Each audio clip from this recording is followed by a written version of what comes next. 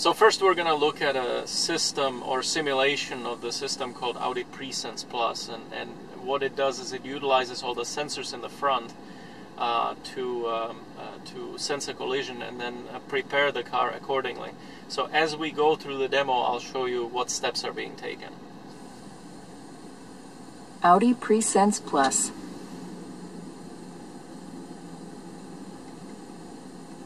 In critical situations.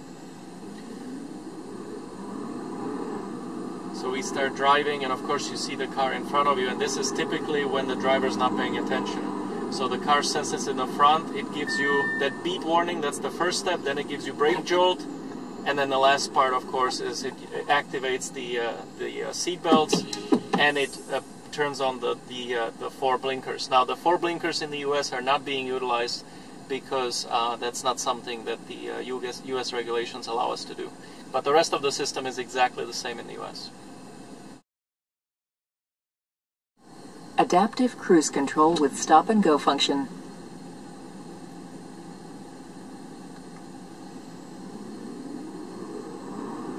So here we're demonstrating the adaptive cruise control with stop and go. To you that's probably already familiar. And what's happening here, of course, is you see the speed being set at 140 kilometers in this case, because we're driving on European road in the simulator. And you see in front of us the Q5, which means we're actually trailing the Q5 at the moment. We're sensing there's a car ahead of us, and we're trailing that car and keeping distance between us and the car. So the car is actually measuring time difference between the car in front of us and us, and that's what's being utilized to keep the distance.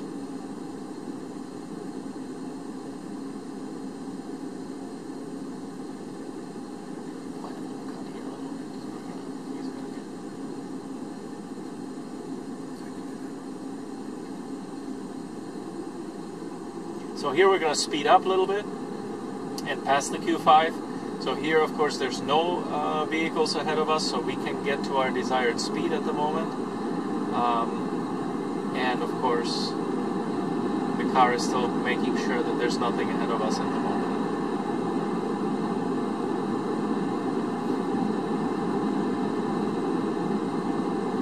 So and the traffic in front of us is slowing down, and again the system will react to it. So as the traffic slows down, so does our car, and we will actually come to a full stop. So now the stop and go functionality will be used in this sort of a stop and go traffic on the highway that you see here in the simulation of the traffic jam. And here you see that the car will actually continuously do stop and go without any driver interaction. That's slightly different in the US, that's slightly modified. In the US, our car will actually require an input in order to get, again, going into the desired speed. Now, that's very simple because all you have to do is touch the gas pedal and push it to the lowest level, or touch the cruise control lever up, so that you are basically using the resume function. Both of those will, or either of those two will get the car going again.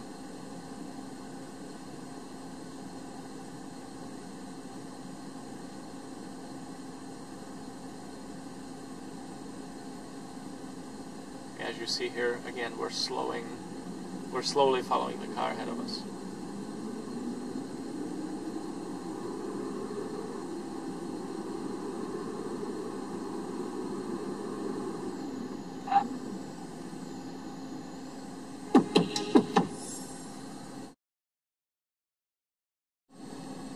Night vision assistant.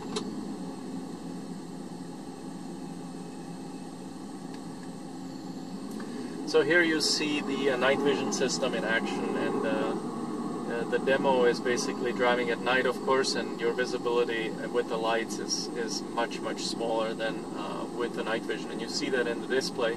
You can see close to 1,000 feet actually ahead of you with the night vision, so it's much more.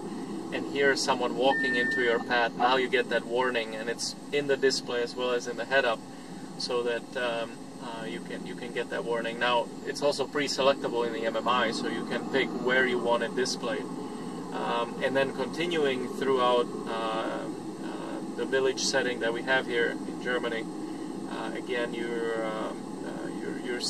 seeing the people crossing the road, something that you otherwise would not have seen, or in a very, very limited way. So it's extending the reaction time that you have to all these things happening. Now leaving and getting more on a countryside road, for example, here you see animals, so again you see how much earlier and better you can see some of these things in your way.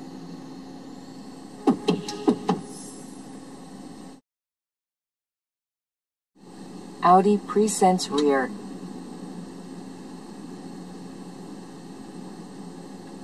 So in the PreSense rear situation, it's showing you the same thing, but now of course from the rear, so it's utilizing the Audi Cytisus sensors.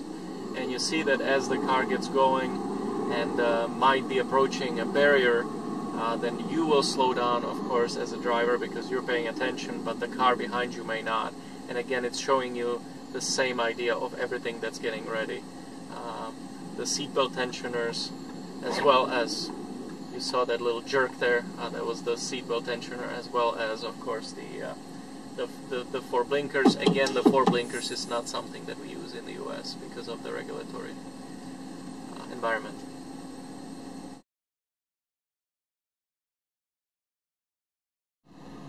Audi Active Lane Assist.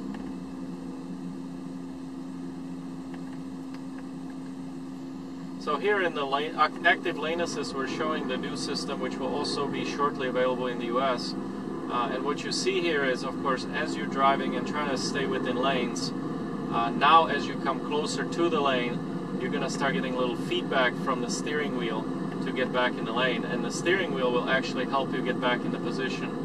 Now that goes only up to a certain force level, because we don't want the driver to be wrestling with the system. It's more really used as an assistance. So as I drive here, it's giving me that little assistance to get me back in the lane, and it's far more comfortable using the electromechanical steering that we have in the A6 than some of the competitive vehicles that are more using brake systems. We believe this is far more comfortable and much more user-friendly, if you would. And so again, as I'm approaching the road, it just gives me ever slight push back into the lane, into the steering wheel. But as I said, with a very light force, so that if the driver, wanted to overpower the system, it would not really be a problem. And that's what you see here. And of course, I'm also getting a warning in the head-up display, so I see that I'm coming too close to the lane, and if I'm really extending myself out, then the steering wheel will even vibrate slightly.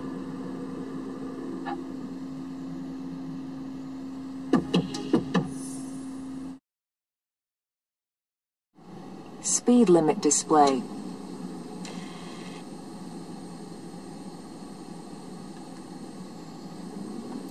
So this demo is a little bit of a preview into the future.